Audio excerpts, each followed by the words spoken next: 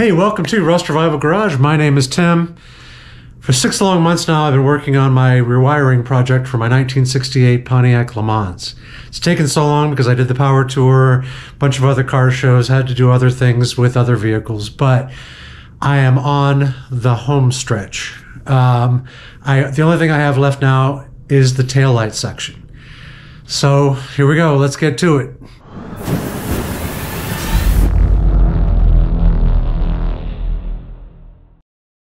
This is all that's left.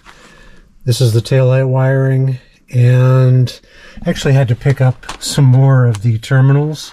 Not Painless's fault, just mine from just ruining too many as I'm trying to get the hang of it.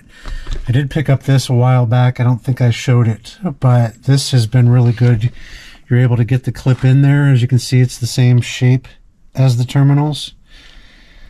And then you squeeze it down and it does crimp it really, really well. You do have to sort of, because they're out at a V, I do have to pull them in a little bit, put that down in there, make sure the wire's in tight, clamp this down, and it's done a really, really good job for me. Now that I'm getting towards the end, I'm starting to get a lot better at doing my crimps. But yeah, I did have to pick up extras. So the first thing I need to do is the dome light.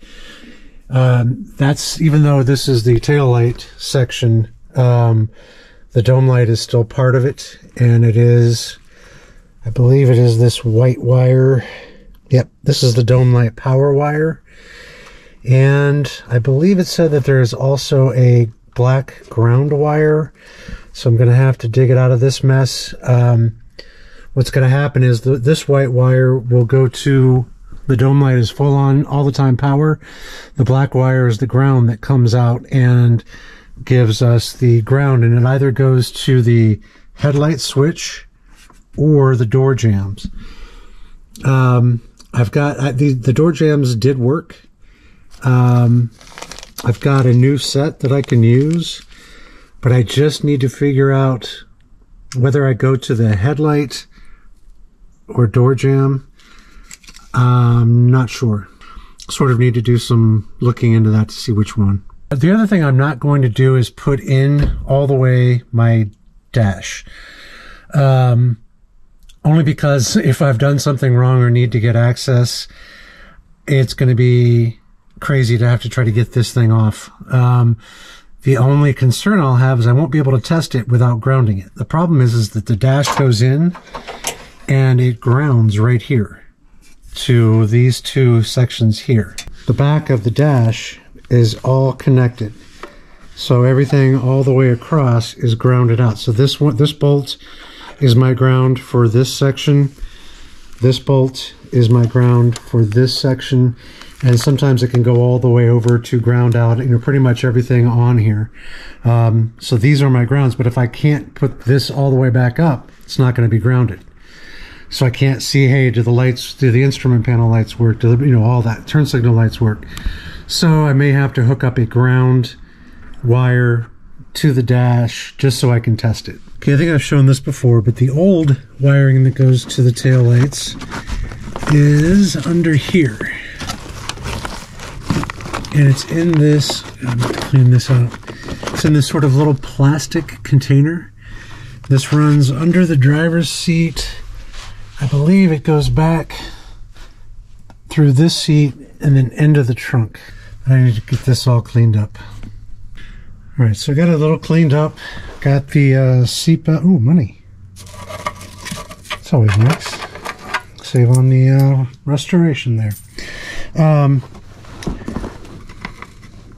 But yeah, got the seat belt taken out, and looks like it's pretty much going along here and back in through the seat. So it looks like I'm going to have to take the seat out too, I guess. So how do you get the back seat out? Well, you have to take the bottom piece off first. Then there's a couple of screws down here, a couple of hooks up there to lift that top part out. But I kind of wanted to show you this in case you've got a 68 to 72 GM. This little piece here, I'm not sure if you can see it or not. There's a little spring going through this two sections here, and it curves up. And so what we need to do is lift up that section.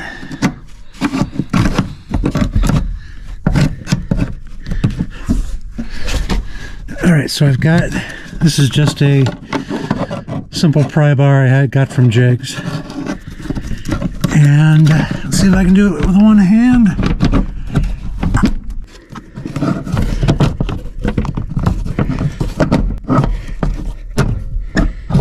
There we go. So if you go all the way in with it, you can lift that up. Then what we want to do is pull back and repeat on the other side. That'll help us get out the seat bottom. See, it's now setting up on top of it. Okay, so I got the other side done.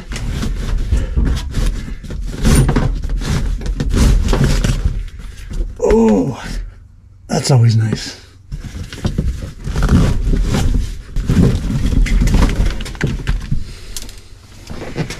Just curious to see if there was any build sheet in here. Never been in here before. In fact, this has probably not been out since it was built. And then it's just a matter of taking out this one and the one over there, and then lifting it up, and then that should come out.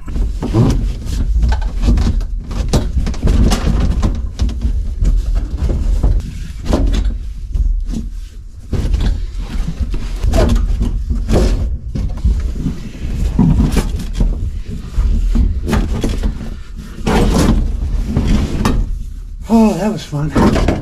So I don't know if you need to remove all this stuff or not, but in order to get everything out of shape, I'm fat and I'm old. But in order to get the old wires out, as you can see, there's clips all along here that hold that plastic wiring loom in. So I'm going to do it right, and maybe even use the same plastic to protect my wires and run them up there the same way.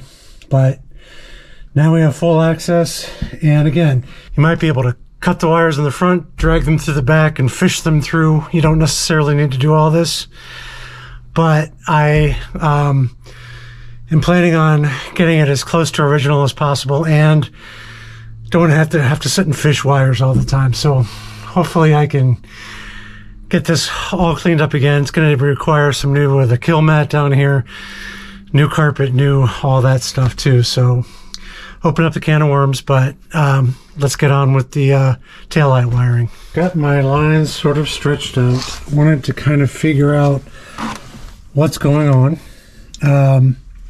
I do know that this white one is for the dome light.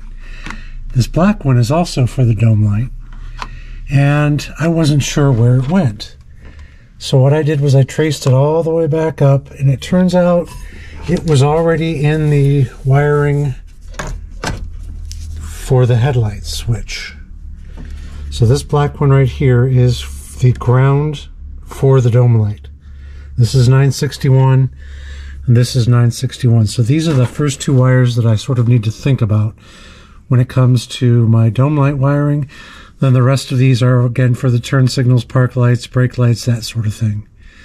So, yeah, I just need to, I guess, figure out where all of these join up in the trunk. I took the wiring out of this sort of plastic case that's along through here.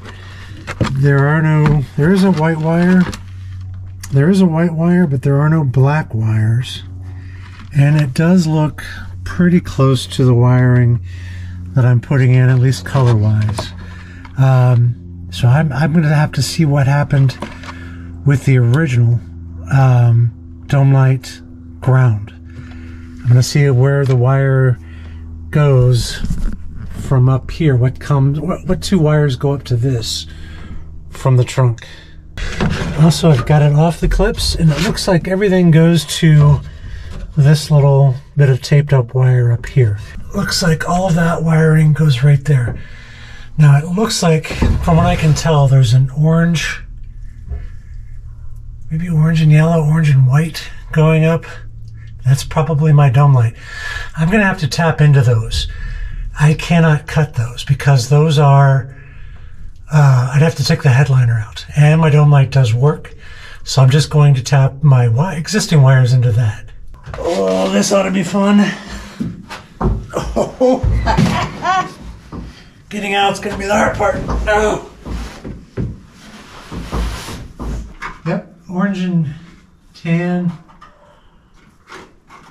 Orange and yellow going up to my dome light. Let's see if we can get you in here. So there is a little clip right here that the harness was sitting down in, the black wire, like this.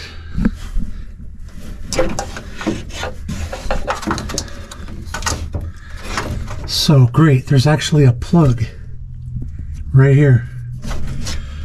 I can unplug this, take these wires off, use this plug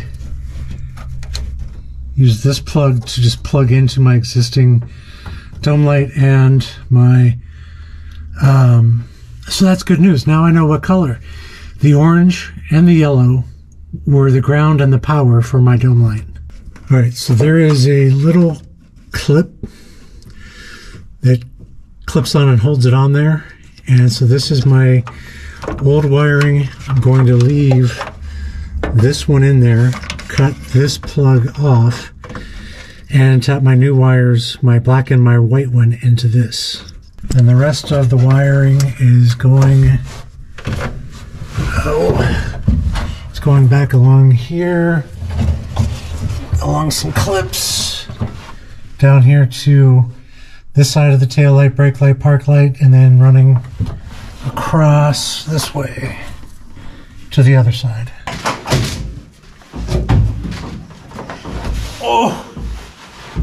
Oh my God, not fun. So this is going to the park light. There's one wire coming off of this. These are dropping down into the brake and tail lights. Coming along here and stopping at, I believe, fuel sending unit.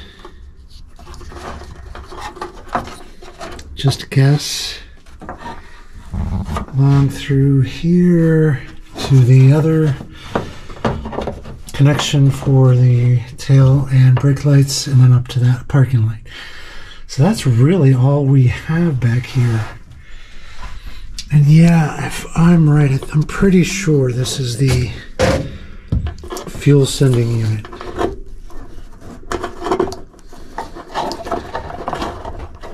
But maybe not. All right, so it looks like this is coming up here to a license plate bulb. And then if you can see back there, that little, looks like a little rubber piece on the top that's going down, that is actually the fuel sending unit. Again, I don't want to drop this tank. Pretty sure because I did the tank before I even started the channel. And I hooked up that wire correctly, grounded it and everything. So we should be good. I just need to then attach the wire maybe above this point, and that will go down to that. Then this, I honestly did not know. Oh yeah, there is. It looks super cloudy. I'm not sure if you can see it, but there is a license plate bulb right here. So cool. That does not look the best, but at least I know I've got it and I can wire it up. Oh, these old clips. Anyway, see if I can get this apart. So there we go. Now these have these really tricky terminals. I've never even seen these before. But this is what can basically cut off here, attach my new wires to this, reuse this switch, and we should be good to go. One thing I did want to note for myself is it looks like there are 4 wires no, 1, 2, 3, 4, 5 wires going down in. And then of this, there's one breaking off for the parking light. So there's 4 going in, 2 brown, a lighter green and a darker green. But coming out, 2 green, 2 brown, and a lighter green. From the old wiring, these are the one I thought was tan is actually white, because this one's been buried for years. So the white and the orange, tan orange, all led to this piece here. You can see there's an orange one in there together right here. So this was the connection for my door jamb and the headlight switch, and to turn on and off the dome light. Now what I did was this connected to something, another piece on the original wiring harness. So I took a look at the old one, and I noticed something interesting. The tan one comes in right there, and 2 orange come out, which means what they did was they branched them off. One would go to the headlight switch, one would go to the door jamb. That's what I need to do. I'm over at my passenger side, taking off. I've already got the other one off on the other side. I kind of want to see what this wiring looks like. I have a feeling it might just be one wire. Yep, I knew it. So here's what has to happen. The door jamb over there is going to have, I'm going to cut the black ground wire, add another wire to that, go to my door jamb on the passenger side. That door jamb has 2 prongs, 2 terminals, and I'll plug the other one in, and I'll run that wire over to here. That way, when either of the door jambs open, this light comes on, the dome light comes on. Whenever we switch the headlight switch, the dome light comes on. That's good to know. I wondered what this wire down here was. All right, so this is, it's basically one complete ground unit. Got it. Good to know. And see, this one has a second prong. I'm not sure if you can see that or not. This one has a terminal going in on one side. The other side is empty, so it doesn't matter which one I use. I just know that one of these sides will be empty. Okay, so here's what I've done. My 961 black ground wire for the dome light that went to the headlight switch, cut that one, and I used from the kit a piece that goes from basically from 1 wire into 2 wires, so it's a little thicker on this side. I put an extra wire into that, and that's going to plug into my from up here, it's going to plug into my door jamb switch. So as you can see, I didn't want to cut it from down there where it's going up into here. What I can do, this will be up in here. Sorry. This will be up in here at the headlight switch, and then I'll have this one run over to the door jamb switch. From the door jamb switch, I'm going to add another wire. This one will plug into the other side of the door jamb switch, and then I will run that wire over to that side. Now, because I am using these old connectors, I took a little wire brush to them to make sure that they were nice and cleaned off and I'd get a good connection. Plus, I taped everything off, and I retaped my headlight switch wiring going past where I'm extending out into the door jamb switch. Now, my suggestion would not be to put the door jamb switch in. It would be to bring your wires out, connect it to the new door jamb switch, and then put it back in that way.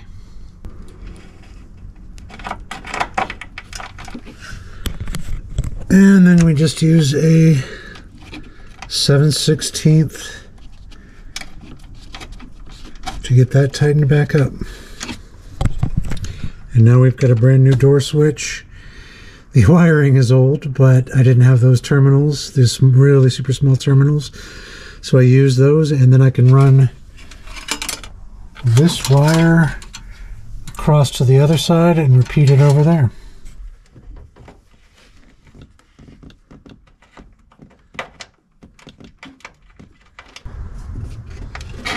There we go. Okay, so I've taken my old wires and pulled them through the trunk. Now, like I said, I'm going to reuse this plastic piece. This is a great little item that keeps them flat, and they'll fit into the notches in the back seat there. And it's way cheaper than using what is roughly going to be about 12-15 feet of tape. So yeah, and I think it works fairly well. So I'm going to go ahead and pack these back in here. And this is going to be like trying to herd cats, because this thing is not quite as bendable as it once was. Oh yeah. You don't want to see me hassling with this, so I will get back to you. Got all my wires tucked in here until we're coming out the end. What they did back there was the wires went right up to that point. They went through the hole here, and then they were taped off the rest of the way, wrapping around through the trunk. So that's what we'll do.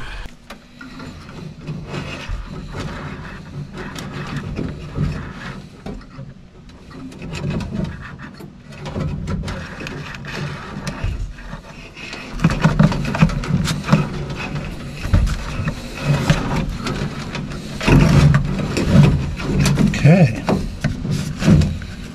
and just like that, all my wires are run to the trunk. Okay, I've got my 2 dome light wires cut, and I'm back in the trunk again.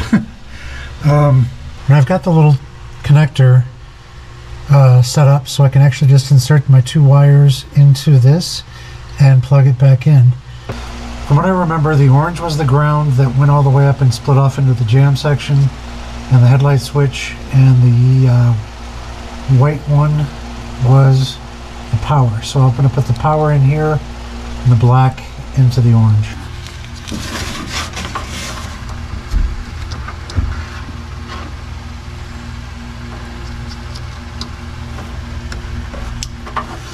There we go. So that is connected. Now I just sort of need to tape up everything and get it tucked away. Okay, so I've got everything taped up. Got that back in the clip.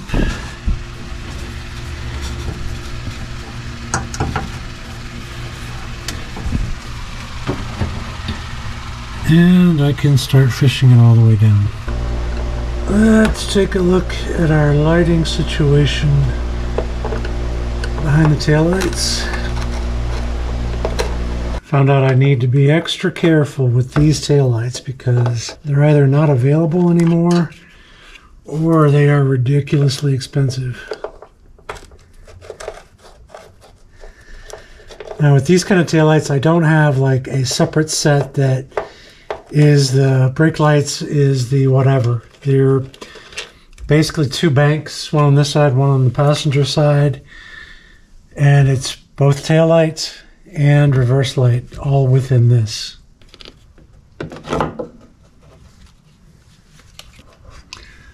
This is interesting.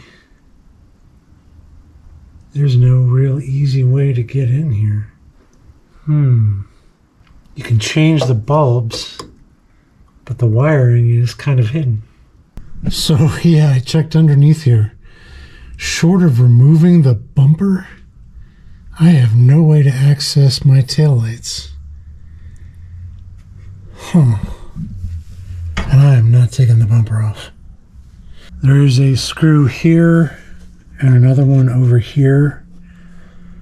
That looks like it's what's holding the bumper. Is this to the bumper? But there's no access from in here either. I think what I'm going to have to do is hook into the old wiring. Again, just connecting into this, plugging this back into that. There's really no alternative. I mean, again, I could take off the bumper, but these all worked.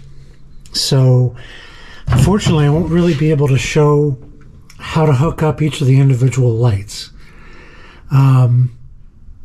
So yeah, that's the only problem. There are 3 wires going in.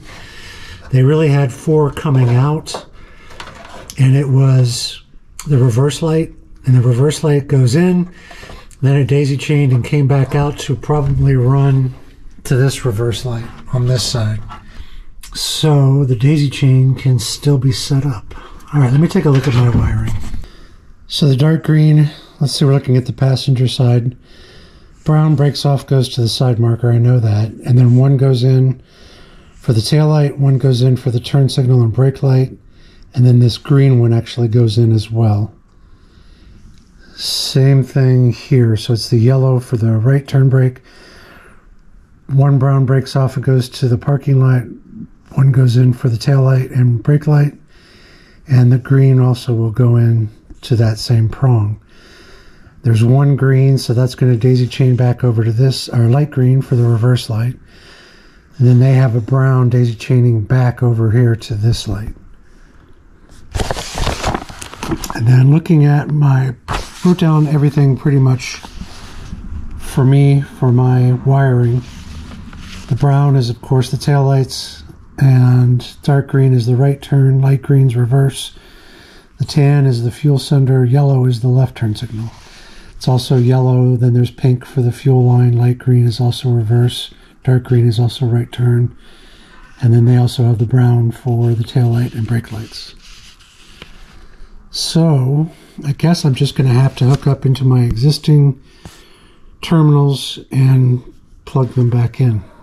So I got in here and cleaned up the grounds. I replaced the lights, and hopefully that's as good as I can do to make sure everything works fine. But everything is at least clean, and even got these looking good as new, as well, best I can. Okay, I made the mistake of trying to pull this out, but it actually turns out I've got to take off the whole emblem to get it to come out, to change the bulb. Hopefully I did not break the socket.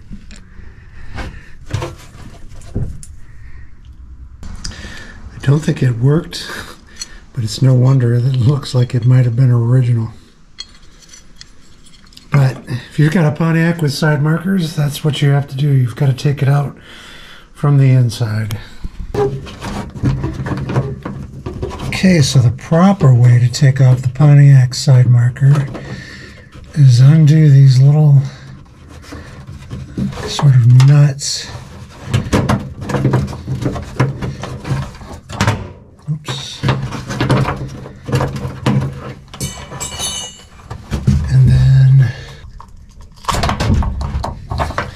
And then that bulb is out. It's actually pinned in there.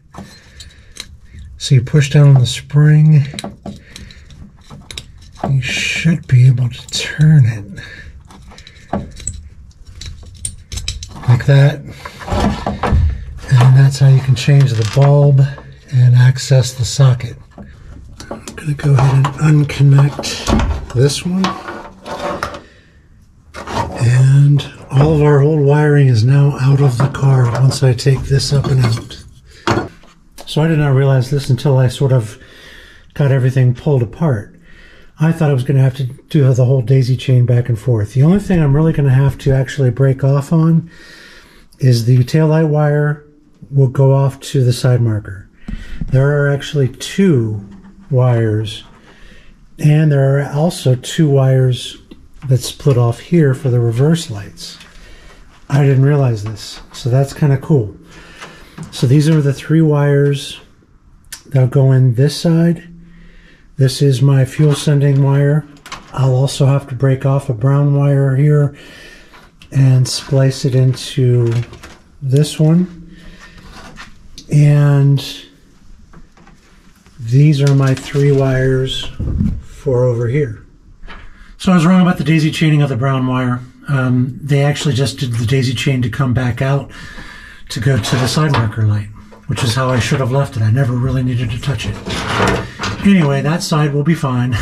I've got my clip ready for the license plate and the fuel sending unit, and then I've got the left side ready to clip in the left turn signal, reverse light, and yeah, that's it. Okay, realizing I didn't need the second wire that's coming out, I took this one out of I took it out of the connector and soldered it up, and then I'm going to do a little bit of tape there just to make sure there's no connection, no contact. Put it back in here. The other thing I would suggest, if you're going to use old connectors, use a wire brush, use a file, go down through there and make sure you've got good connections, because the old connectors are old and those terminals have been exposed, and it might be a good idea to clean them up. So I'm going to make sure I go down into, I cleaned this one off, and I'm going to make sure I go down and get these in here still cleaned off. And she's back together, good as new, and I just have the one wire sticking out. And yeah, let's go ahead and put them in. Oh, I always hate cutting wires. I feel like I'm making a huge mistake and it's going to be too short.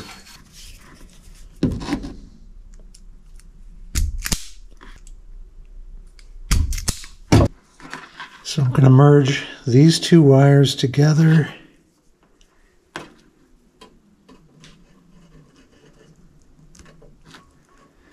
And then this one can go off to my side marker light. This one goes in onto the taillights, and hopefully we're good to go. Okay, so my 3 wires will go into the connector, and I've branched this one off to be my side marker light. And I just need to connect them to this and then connect the switch. And there we go. So I can just connect this to the switch down there.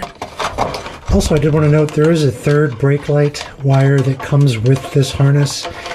It only works whenever the brake pedal is depressed. So this one doesn't really help me, but I kept it back here just in case. And I have sealed that one off, and I will tape it up and tuck it under. There. My pet driver side is plugged in, and the only thing I need to do is the marker light. Once I get a new socket in order to repair the one I broke, but that will go back here. Okay, and I've split off my brown wire to go to my license plate bulb, and I've connected the pink wire, which is my fuel sending unit. And then this wire the brown wire can continue on to the passenger side.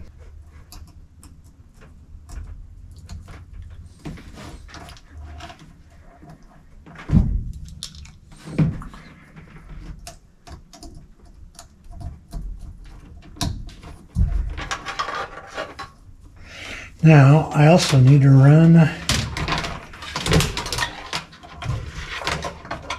you know what, I'm going to have to tape them up first before I run them under the trunk latch. So here we go. My side marker light wire all tucked in. And I've got my license plate and fuel sender connected to the trunk lid. And I'm running my wires down to here. Just have to put this connector and side marker light wire with these wires, plug it in, and I'm finished with the taillight section. Alright, so this side is all done. I still need to do something with the wires, but I've got my side marker light hooked up. These wires are in. These wires are in as well. I've got the side marker light and these backlights taken care of. And so yeah, that is taillight wiring. Like I said, still need to take care of wrapping up a few things, make it look a little neater. Need to get some grommets down in here as well. I cannot tell you how happy I am right now to be done with this project. I'm not going to test it out yet. I've still got a lot of things I need to do. The starter's not in the car. Little things like that I really don't want to risk doing that. I also have a couple more bulbs that I need to connect in the dash. But for the most part, all the sections of the car are done. And I am thrilled because it wasn't as hard as I thought it was going to be. And of course, I was like all scared to get started and scared to do this and do that. But it's the first time I've ever rewired a car. And now I feel pretty confident in doing it. So yeah, would I do it again? Absolutely not. No, if you ask me now, no. But if I did it, was going to do it in the future, I'm like, yeah, this is something I could probably handle. Maybe just a section here or a section there, but got it done. I'm really happy. So I can't test it, but the next video we're going to be testing. So subscribe to the channel if you can. I'd appreciate it. Click the notifications. That way you see whenever new videos come up. Like it if you got anything out of it. That'd be kind of cool. And leave me a comment down below if you have any questions or if I got anything wrong. I would appreciate that. But it was a great learning experience. And yeah, thank you very much for tuning in. We'll catch you next time.